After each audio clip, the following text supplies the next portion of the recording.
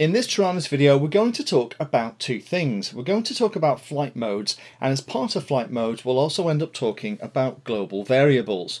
Now, flight modes at its very simplest level allows us to do cute things like show the mode on the screen. So here I have auto level, GPS hold and GPS return to launch being shown in the display, and you can call the flight modes whatever you want.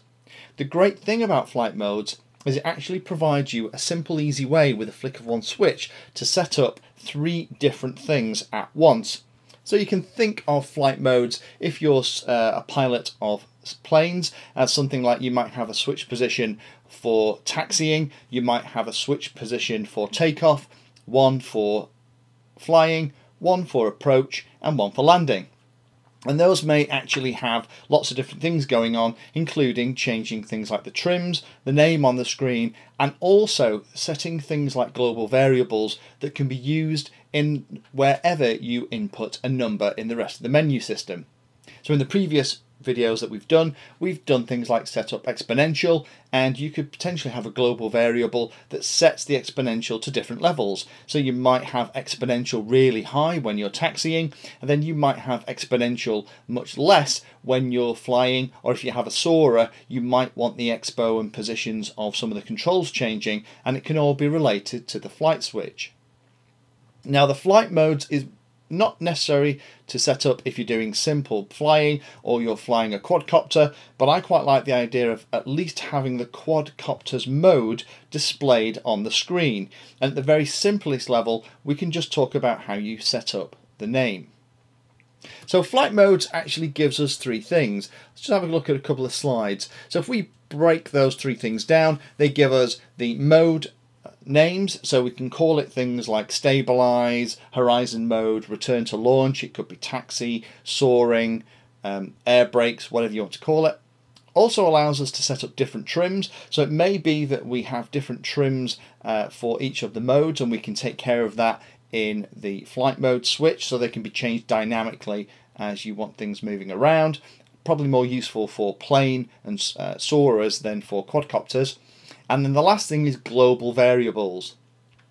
And again, global variables can be used in the place of any number. So a great example is absolutely, as we've discussed, is doing things like the Expo. You can set up the Expo as a discrete number, but you might also want to set Expo up as a global variable and have that variable change as the flight modes. So have loads of Expo when you're taxiing, a little bit when you are flying around, and then more when you are on approach, maybe with the flaps down.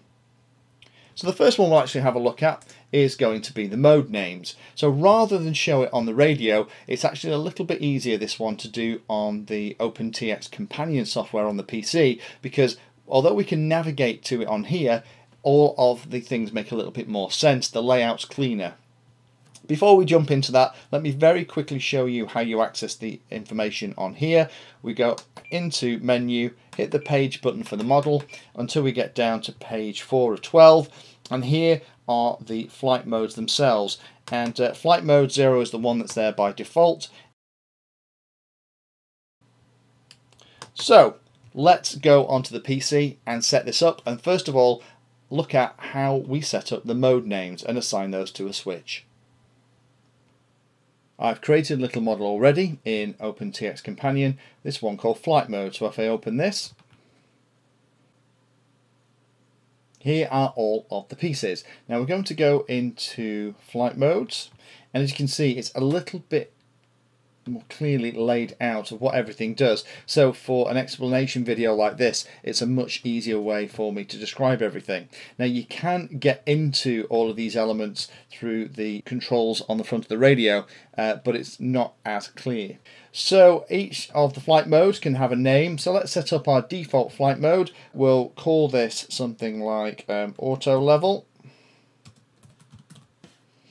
And here we can set a fade in and fade out number. So rather than have a hard jump between each of the modes on something like a sailplane, you probably want the fade in and fade out to be more than 0, because what you want to do is for the trims and control surfaces to migrate to their new position, not snap there very quickly.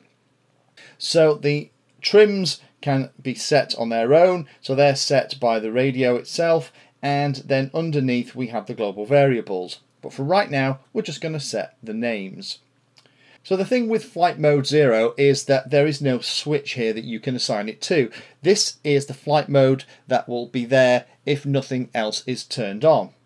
However, if we go into flight mode 1 and we call this something like GPS hold, as we had in our previous demo, we can assign it to a switch. And if we put it on the same switch, we'll put it in the middle position of switch E. There we go. And again, we can fade in and out, and this time we can actually use different trims. So we can either have trims disabled, we can use the trims from another flight mode, or we can use the trims that are set here to add to the trims from another flight mode. So there's an awful lot.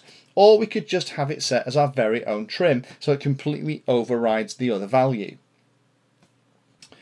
Flight mode 2, we're going to pop that into the other position of switch E. We'll put it all the way forward. And we'll call it something like GPS return to home. So now we have 3 flight modes. We have auto level, we can have GPS hold, and we can have flight mode 2. So if I just simulate the radio, and this time we'll actually have the TARANIS simulator. Here we have the flight mode and we have auto level. If I put switch E into the middle position, we get GPS hold, and at the bottom, SE, we have GPS return to home. Now we could map those same switch positions as we've done in our previous videos into setting up whatever we want to happen. So we could also assign a voice so that it tells us which position we're in. So when it's in the back position, we play the track that says auto level mode. When it's in the middle position, GPS hold mode, and then GPS return to home mode. So that's the very, very basic piece. Second piece then we need to talk about is the one where we talk about trims. Now, as we've already briefly looked at, each of these modes has its own trims. Flight mode 0 is its own trims. You can't change that. You can either turn them on and off, and that's because that's the default fundamental flight mode that the craft is running on. Flight mode 1, 2, 3, 4 and all the others that you can then set up, you can actually decide how you want the trims to behave. So you can actually use the trims from flight mode 0. So basically whatever you've got set here is automatically brought across, or if you want to trim it slightly differently for that part of the flight, then you can change it here with either adding to, subtracting, or having their own trim set up. And again, you can set those trims in here automatically, or you can just type the number in and it'll do it. So that's quite a nice feature as well. And again, that's one where if you're flying a craft and what you'd really like to be able to do at the flick of a switch is actually set up different trim levels, this is how you can do it. So the third thing we can do then is to change global variables and use them to change a number on the fly as we change flight modes. So as we looked at, if we look at something like the mixes and we went into the elevator channel, there are these abilities to tick these things called GVs or global variables, and rather than us actually type in a specific number, we can say, well, don't get the number from there, get it from another global variable, and then we can choose one off the list. So this is where this stuff comes in really handy. If you've only got a couple of channels like this and no dual rates, it's pretty straightforward and easy to manage it yourself. But if you have a really complicated model with lots and lots of channels and you want things like exponential, dual rates, anything where those little numbers could be popped in, you want to be able to change them easily, it's a great way to do it. The example is with something like the weight here. So if I wanted to set up a dual rate, it might be that I don't know what the dual rate is for this new model that I'm trying to play with. I might set the 100% for one dual rate, but I don't know what the other dual rate needs to be. It might be 70%. And I might go and add that to all of the different channels for all the different switch positions. And if I go and fly the model, I might find that 70% isn't enough, and I need to dial down the rate to 60%. And then what I need to do is come back into each of these lines, find wherever I've put 70% and change it to 60. And in a complicated setup where you have lots and lots of lines and lots of mixes, it can be tricky to keep track of all that. But using a global variable, we can change the global variable value once, and that will then appear in all the places that we've set it up. So let me give you an example. If we go back to flight mode, let's set up global variable 1 to be something that does what I've just described. Call it rate. And we'll set the value to be 100%. So we'll have 100% of the value in mode 1. Now, as we flick into mode 2, GPS hold, we might not want 100% of the throws. We might want to change it, and you can see it's keeping the name here so we can know which one we're doing. We can actually have its own value, and this time we'll have it at 80%. And then for GPS return to home, we're not going to want much control over the craft at all. We'll probably just put that down something like 20%. So we have 100% in auto level mode. The value then changes to 80% and then down to 20%. So let me show you what that looks like if we jump into the simulator. If I go into the global variables, you can now see that global variable 1 is 100, 80 and 20. Now we see that global variable 1 is set to 100 because that's the flight mode we're in. If I change the flight modes, just moved it onto SA for this part of the demo, you can see that as I flick the different flight modes from auto level to GPS hold to GPS return to home, that global variable 1 is changing. So to use that in the actual mixes, we go back into mixes, we'll go into elevator, and this time we'll set it up as a global variable. We'll select global variable 1, which is what we've just set, and now as I change the flight mode, that global variable 1 will change. So as I'm flying in auto level mode, I'll get 100% of my rate. Clicking into flight mode 1, that'll drop to 80%. Clicking into flight mode 2, it'll drop to 20%. So rather than have to have 3 different lines for the elevator for each of the positions, it's actually all been taken care of by the flight modes. Very powerful. Again, it might not be something that you use if you're using pretty basic mixes, but if you get into larger planes with more channels, or you want many modes to have different things happening at different times, this is a really cool way to simplify the programming of the model.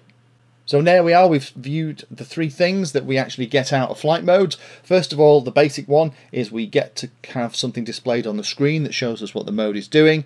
The second one is it also allows us to have custom trims for each of those flight mode positions, and we can either have our own trims or they can actually combine with another trim set on another flight position.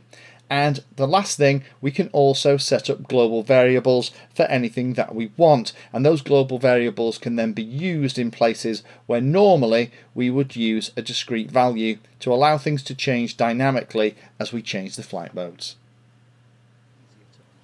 Thank you for taking the time to watch that video. There are lots of other videos on the channel and they're carefully ordered into playlists, so you may find that there are other videos on this same subject that you can go and watch. So I would recommend going into the playlist area of Painless360 YouTube channel and looking around and seeing what there is. You never know what you might find. Thanks for watching. Please like, subscribe, and happy flying.